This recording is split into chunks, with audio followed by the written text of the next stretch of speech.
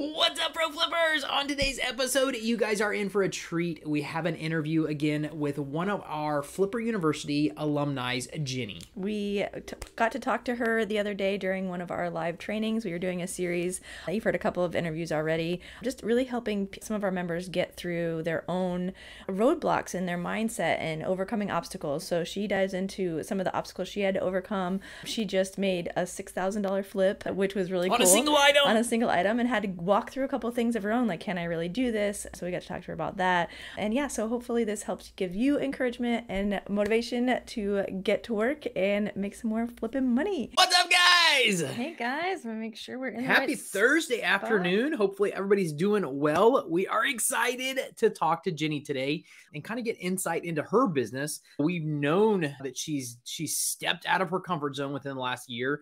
She's done some cool stuff. She's one had of her some biggest flips this last year. So we'll talk about that too. Had some obstacles that she's overcome, and just want to kind of get a feel for how she's been able to do that, what she's been able to do to overcome obstacles and really get out of her head and make her go to that next level of flipping. So we're super excited to have her on here today and get to ask her some questions. So all right, let's go ahead and bring her on. Without further ado, Jenny, thanks for jumping on here and spending some time with us. Hi, thanks for having me.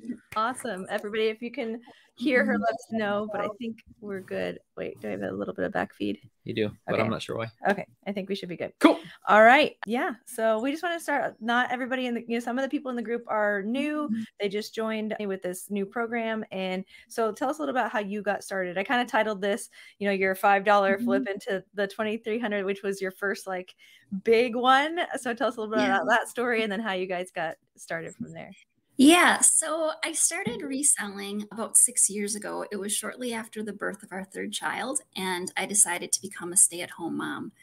And so just to kind of supplement income a little bit, I would kind of purge things that we had that we weren't using. Toys that the kids no longer played with, clothes. I would just find things around the house just to kind of get rid of. I would sell the items on Facebook Marketplace for porch pickup. So there was no shipping, there was no eBay, it was just all local. And we were thrilled if we could make, maybe $100 or $200 a month doing that. After we started doing that, my husband got more excited about this kind of being a little bit of a side hustle. So he would take his love for thrift selling and going to estate sales and the like, and find items that he could buy and make a profit on. So back when we first found the two of you, our business model, if you could even call it that, because it wasn't a business, was trying to find items that we could make maybe $20 on and sell them locally.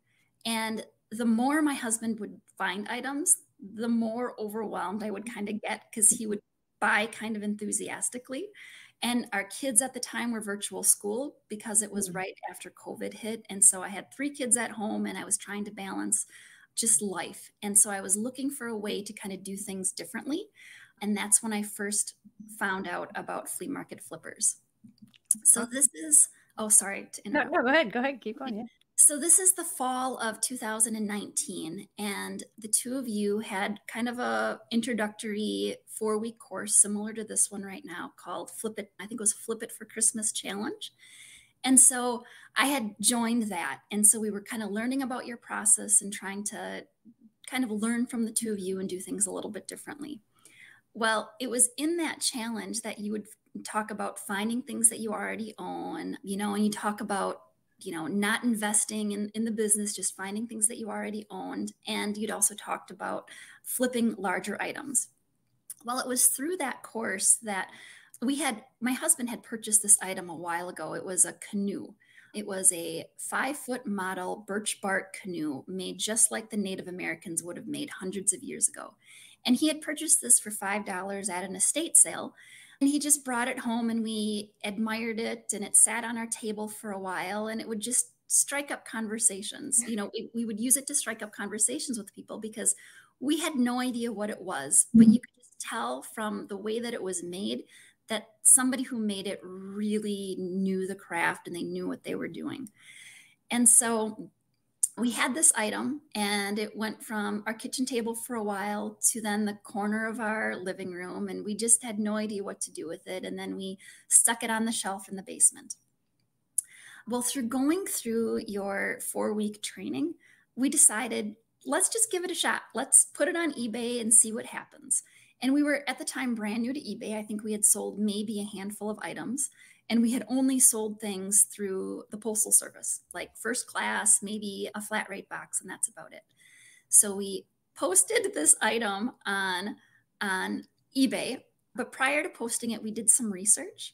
And through lots and lots of research, we came to find out, we learned that it was made by a man named Bill Haman, who had one in the Smithsonian, who had presented one in the 1960s to President Johnson. And we found one for sale for like $6,000 at a gallery. So we posted it for several $1,000s. And we weren't really concerned about shipping it, because we really didn't think it would sell anytime soon. And It's so, a common theme. but by around the time of the end of the 4-week training, it actually sold on eBay, and we were just blown away. But we had no idea how to ship it. Thankfully we had about 4 weeks to ship it, because the guy that bought it was going to be on vacation, and he didn't want it sitting on his porch for several weeks. So we were kind of freaking out about what to do and how to ship it. And then one day Rob called out of the blue, because I had just signed up for Flea Market Flipper, their Flipper University. And you were just calling the new people that signed up just to welcome them. And so while we were on the phone, I was able to pick your brain as to how to ship this. And you walked me through the whole process, and it worked great. That is awesome. Such a cool story, for sure. And what did you sell it for total, the canoe? Do you remember what they $2,300? Oh, that's awesome. $5 to $2,300. I love it. And I do remember calling you up and you being super excited and super nervous. And now fast forward, what has it been? A couple years since you guys have been thrown into this, and now just even last month, you shipping a huge fryer and doing the stuff that you're doing now. It's so exciting to watch your guys' progress, your journey. It's been really, really exciting to see that. So yeah.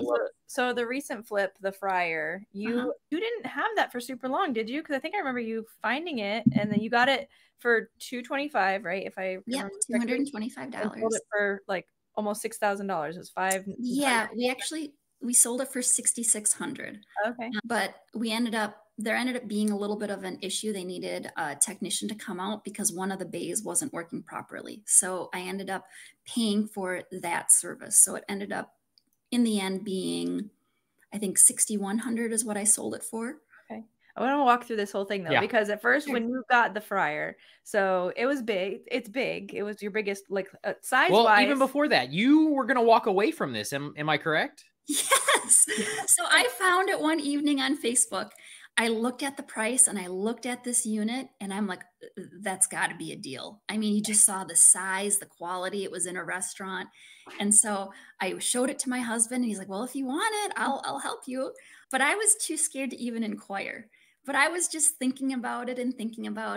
And the next day, I was actually listening to one of your podcasts, and you had Joanna on, and she was talking about how in the beginning she would watch other people be successful, and she would ask herself, why can't I be successful? What's stopping me? And then she realized that she could just do these things. She just needed to kind of take that step of faith. So while I was listening to that podcast, I just inquired. I'm like, well, what can it hurt just to ask if it's available? And so I asked if it was available, asked a couple questions, and then I was pretty chicken. I still was not prepared to pull the trigger. And I went to the Facebook group, the Flipping for Profit Facebook group. I asked for advice because I was scared to death. And I remember Joanna responded, and she's like, well, if you have, a truck and a trailer and a place to store it, then absolutely, this is a great flip. Well, we didn't have a trailer, we didn't have storage, and we had a truck with intermittent transmission problems. But we still pulled the trigger. I love that though. And it all worked out. We told him we needed a couple days to get things figured out, because it was about an hour and a half away. And he said, fine, no problem. We paid for it over the phone, borrowed our neighbor's trailer, got a storage unit lined up, and it all worked out. See, there's always a way to figure it out. And that's what I love about that. Like, you borrowed a trailer, you didn't have one, you paid for it, so he didn't sell it right away, and you got it in a storage unit. So that there's so many I don't know. No, well, and this is a big thing. So this was large. Can you kind of walk us through how you made that decision? What was the tipping point for you to be like, okay, this is, and for you guys that don't know, this is a big unit. It's a commercial unit. Was it 3 or 4 bays of a fryer unit?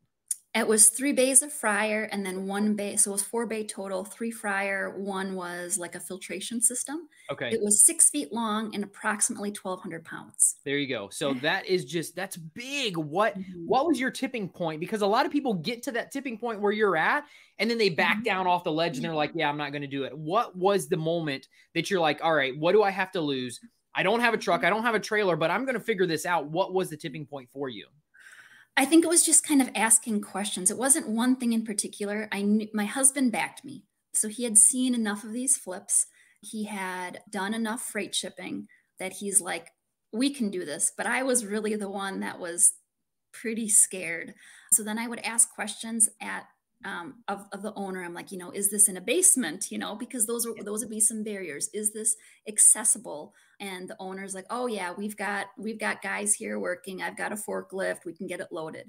So at least we had the loading part figured out, and my husband was willing to take the day off of work to go get it. But it was really kind of going to the group and everyone saying, yes, you can do this. Yes, yes, yes. And that was the encouragement I needed to actually commit to it. Yeah. I love it. But I was scared to death the whole time. Everybody is. When you step out of your comfort zone, it doesn't matter who you are scared. And that's the thing that people really have to understand is just because you step out of your comfort zone, one time. Exactly. It's not like you have the confidence to do it. You just have to know what you're doing. And I will add to this. The biggest point about this was you did the comps on this. So you weren't just gambling and being like, okay, well, maybe I can get some money for this. Maybe it's worth a little bit. You did the comps, and that's kind of one of the other ways that you knew what you were getting into.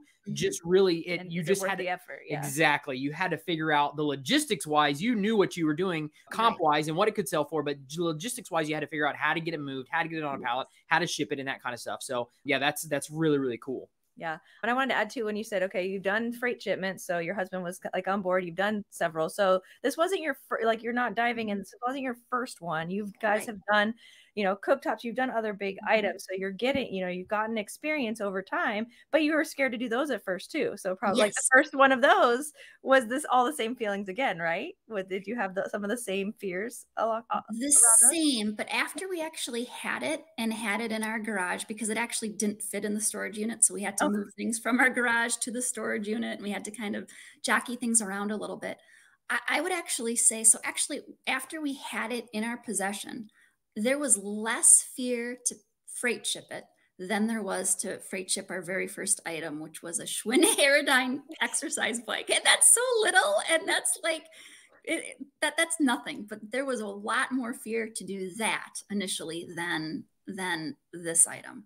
It was on casters, so even though we don't have a pallet jack and we don't have a forklift, like all we had to do was like build a ramp and then roll it off of the trailer into the garage and then roll it up the ramp onto a pallet. So it was all doable, but it was just a big, heavy piece of equipment that it took some manpower to kind of roll it back and forth, but it wasn't bad. I love it. If there is a will, there's a way. And you did not let stop you that you didn't have a pallet. You didn't have a pallet jack, a forklift, or anything like that. You still figured out how to do it. And that's the thing that people have to understand. If you have the will to do this, there are ways to do it without heavy equipment, without that kind of stuff. And I'm the same way with some of my stuff too. I don't use my forklift. I'll pick stuff up. I'll build it in a trailer on a pallet. I'll do that. And it's one of those things that you knew, hey, once we got this in the garage, man, I got this. I did I've done the Aerodyne. And for you that don't know what an Aerodyne is, an Aerodyne, one man can pick it up and put it on a pallet. It's not that difficult. And we're talking about something that is like, it's scary when it's your first one. The first one's always scary, no matter what it is, what size it is. It's always scary. And then you build on that, but it's getting that. And to say that now you're looking back at the Aerodyne, you're like, oh, that was a piece of cake. So well, it's a huge point to note as well, is you were more scared doing that Aerodyne the first time than you were to do this 10 times the size and the weight of the Aerodyne item. You were much more scared to do that one than you were of this one. So just for everybody who's watching and listening to this, your confidence begins to grow. You start to really realize what your potential is. Once you get one foot in front of the other, once you get one shipment down, you learn how to do it. It's going to get easier and easier, and you're going to get better and better at it. So yeah, Jenny's just proof of that. So that's really, really exciting as well. Yeah. Yeah, I love that. There's so much. And then, okay, to build on this story even more, then you got it sold for the total was $6,600. Yep. You got it shipped out. So on a pallet, shipped out. The buyer got it, and then one of the fryers wouldn't turn on, correct? Is that what? Correct. Yes. Okay. And so you kept good communication with the buyer, and right. going back and forth, and you're going to figure out what to do, because neither of you wanted to return this item. So your goal was, so what were you thinking then? Is like, oh crap, what's going to happen? Like, what am I going to do? Like, what kind of take us through your mind? Definitely the initial reach out, because that's when people freak out. When somebody gets something and they reach out and say, hey, something's wrong with this. What were you feeling inside, and how did you combat it? Or what was your next steps? Thank you. I went straight to the freight group is what I did, because I was freaking out. You know, it's a big ticket item. It's a lot of money. I don't want a customer that's, you know, unhappy. We obviously can't return it. And so I went and I posted the pictures to the group that the woman sent me. So it arrived. It took like 3 weeks to arrive because there was an ice storm. So it took forever for the woman to get it. Then it was delivered. They immediately hooked it up, I think that same day or maybe even the next day, but it was hooked up immediately. 2 of the fryers worked great. The filtration worked great. The one fryer didn't turn on. And we knew the one fryer had a little bit of an issue, because when I bought it, the owner at the resort where I bought it from, he said that he had issues with the one fryer, but he said it was an intermittent issue. So I disclosed that. So there was a known issue. What we didn't know is that there was a panel that gets screwed on, and I never like unscrewed it to look behind this panel of this fryer. Well, when they went to hook it up, they unscrewed it and saw that the wires had been disconnected, and they were, you know, concerned about that. So she messaged me, showed me pictures, and then I went to the group, and they just kind of walked me through the process. I think Stacy was the first one to respond, and she's like, well, just first ask if it's damaged. You know, ask if there was any indication of damage, which was a great first question, because even though it wasn't damaged, it at least let her know that I was on the ball with getting back to them. And it gave us both the chance just to kind of think a little bit. And then after that, other people piped in and they said, well, you know, to get the wires hooked up, you could look here, you could look there, or there might be, they just gave me a list of places to look. And I basically went through that list that other people gave me, and I went from easiest to hardest. And by easiest, meaning like, what is the cheapest for me? What is the cheapest for her? And then we kind of went down that path. But we had great communication. Every single time she communicated with me, she would, you know, praise some aspect, whether it would be the packaging job, whether it be my communication, or the advice that I gave, the resources that I provided. So she would always find things to praise me for, and then she would have some advice for things and then she would have some criticism, if you will, you know, because she wanted this fixed and she thought it was going to be working properly, and it wasn't. And so we had really good communications throughout the whole process. And then it was maybe 3 weeks since I had last heard from her, and I thought things were good. I thought maybe I wouldn't hear from her again. And then they got a $60 bill from the freight company. And that kind of just spurred things on again. So then she reached out. She's like, what is this $60 bill? And she was upset about that. And then because of that bill, then she's like, you know, we still don't have this fryer fixed. And so at that point, I realized that the 2 bays working for them was probably sufficient for their need. And they didn't need that other bay. And so that's why they hadn't called the professionals, because that's not something that they necessarily needed. It's maybe something that they would like to use at busy times, but it wasn't a necessity right now. So that's when I kind of looked into, okay, what would it cost to get boots on the ground, to have a professional look at it? What would the hourly rate be? And then I reimbursed her, like probably, it was $400 total. So it would have been approximately 2 hours worth of repairs, travel fees and whatnot for a professional to get out there. And she was thrilled. She was thrilled with that outcome. I don't know if she'll ever get it repaired because I think it was enough for their need. But you know what, if their restaurant, you know, grows and they choose at some point to get it repaired, they have that option. Yeah. Absolutely. So cool. What great customer service. Absolutely. And that's one thing that I will point out. Even your customer service back and forth, good customer service doesn't mean when you do have a problem, you have to say, okay, I'll give you a refund right now, or you have to do this or that. It means getting the information. You understand what Jenny said.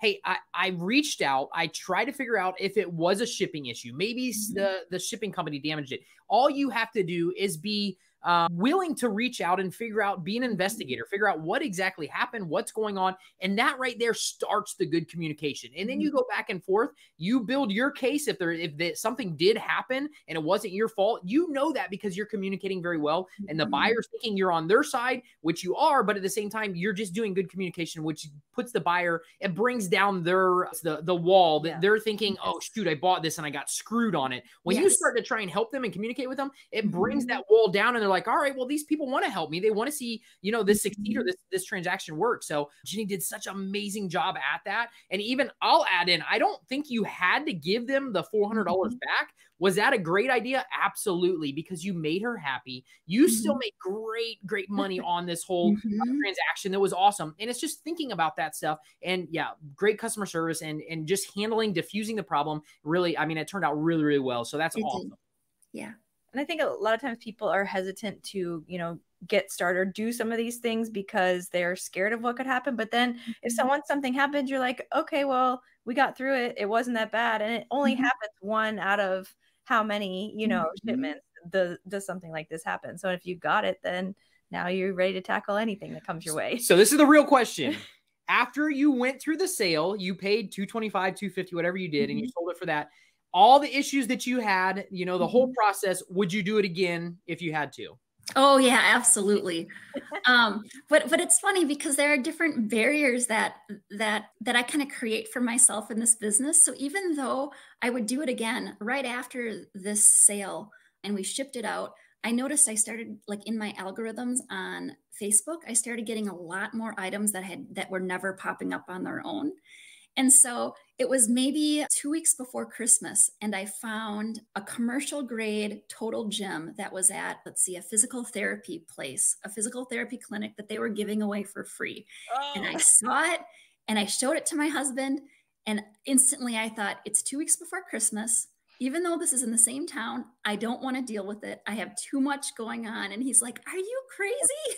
He's like, we need to go get this. And I'm like, I don't want to deal with this. I've got too much to do. So I'm noticing that I still have these barriers sometimes. I think of all the things that I have to do, and I think I feel like I don't have time for them. But he pushed me into that one. So like right after that sold, before we even had it shipped, we had purchased this. We ended up getting this total gym for free. And so, and I think there was another item that popped up that we got for free. That was another commercial grade unit that I probably wouldn't have gone and picked up had it not been for the success with this.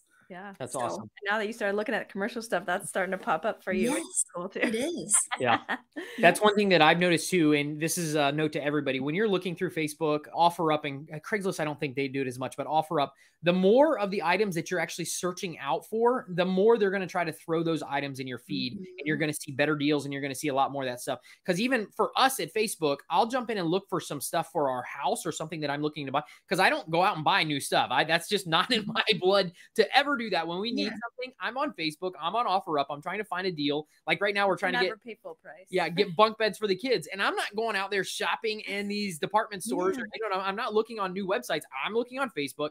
The problem is when you do that and look for these certain items, bunk beds. That's it. So now Facebook starts throwing you, and they're like, hey, this guy wants a bunk bed. Let me load him with that. So the cool thing is, if you get that change, so when you start looking for the commercial items, you start looking for the Vulcan, you start looking for Gen Air, you start looking for all these great name brands, Facebook and OfferUp are like, all right, well, this is what they want. Let's start throwing it at them. So that's why you're even seeing now some really cool stuff, or, commercial grade stuff's coming into your feed. And it's like, okay, this is cool. Now I've never seen this before. So it's really, really cool. That's just an extra point to point out for you out there sourcing who can't find what you're looking for or the high profit items. Maybe you need to switch it up and start doing the search for some of those commercial items and all that kind of stuff. And then it'll start showing you more of the more that you look at, that's what they're going to start showing you more of. It's very powerful. Those algorithms are so powerful. And I was really very surprised at what I was able to find just naturally by saying yes to this fryer. All of these great items were popping into my feed that even though I was searching commercial grade, there was something about actually inquiring about the items that made the algorithms all the more powerful. I love it. And you're still doing this kind of like on the side, you're a stay-at-home mom, you're still doing the school with the kids, and your husband's working, right? Like, my husband works full-time. Okay, so it's a business that we do together. The kids are back in brick and mortar school. Okay. So I'm still a stay-at-home mom, but this is like my gig. This is like, I have no interest in doing any other jobs. This is just way too much fun. And I've never made this kind of money before. So I am getting used to like working fewer hours and making more money. So I love it. Flexibility. I absolutely love this business plan, and it's great. Can you tell us like what are you averaging around a month, like on sales? I know it can fluctuate a lot, but it fluctuates. Last month it was $9,000. That was January. That was supposed to be a bad month, you know. Right after Christmas, it was unbelievable. So I would say if you averaged maybe the last 6 months, probably $7,000 to $8,000 a month. I love it. Awesome. Yeah. It is so exciting, especially for a part-time mom, you know, or full-time mom doing this on the part-time. That's really cool. That's awesome that you have the capabilities. And the best part about all this is the better you get at it, the more like you did the fryer, you see what your potential is. I'm telling you, your hours start to drop even more. You start to be very efficient with what you're doing, and your income goes up and up because you're learning the process. You're learning all that, and you're just proof of that. I mean, you're showing us done the work. Exactly. Once you get into it and you really, really dive in and learn how to do it, you just get way, way more efficient with what you're doing. So that's so exciting. Thanks. What would you tell somebody, or what do you even tell yourself or somebody else? Like when your confidence drops, like, do you kind of have to reshift things in your mind, or like, what would you give somebody a great question piece of advice on how they can get past their own roadblocks? Yeah. I think posting things to the group is a great thing to do, because I mean, my confidence drops periodically where I don't want to, you know, try different things, or I just want to stick with my own comfort zone. So bringing things to the group would be a great thing to do. Another thing that I do is just ask my husband, because we have very different personalities. So he is often one to like push me into trying new things, where sometimes I'm like, I don't want to. I don't want it. Fear sets in, and I think I don't want to try something, but we're a good balance that way. And also seeing the success that the people have in the group. That's huge. There's so much knowledge to be gained from the group that it's priceless. That's awesome. Yeah, it definitely is helpful to see everybody and helping people walk through their issues they have. And like you said, I think it was this week you were saying, you know, every business you're going to come up with something, and you just have to figure out how to overcome it. And, you know, they're not all the time, but when they do happen, you have a support group to help you walk through it. So you're not walking through it alone. You even said to me the other day, like, I wish I had the support, like, so I didn't have to go and do this alone when I was starting. Absolutely. Like it's a lot. It's huge. It's powerful. Just like you notice. I mean, it's just really, really cool to have a place that you can bounce ideas off of people. You can come to people that, you know, you're having something bad just happen. And, you know, without you overreacting on it, you ask other people's opinions. They give you great opinions who might have already gone through the situation. So it's very powerful. It's very, very cool to be able to do this. It shortens that learning curve. It does. That's what it does. It just, what I have learned in a short period of time from Flea Market, from the Flipping for Profit group and Flipper University, it's tremendous because it's so skills based. You just learn one item, whether it be cooktops or Nordic tracks or sleep numbers, and then you have the knowledge base there, and then you move on to the other item. And when you come across problems, you bring it to the group and they walk you through the whole step, and it's amazing. Yeah. It would have taken me years to get this far. I probably never would have gotten this far. If my husband and I were still doing it our old way, like, I'd probably be back at work right now. I would be working full time now that the kids are off to school. I would not be pursuing this flipping business. And I love it. Now we won't want to do it any other way. And the canoe might still be on the table too, right? Yes, it would. Joanna, if you have any questions for Jenny before we hop off, let us know. Joanna said you gave me goosebumps saying that listening to me helped you make that decision to buy a fryer. Proud of you and honored to help a little bit. That's You're so a rock awesome. star, Jenny.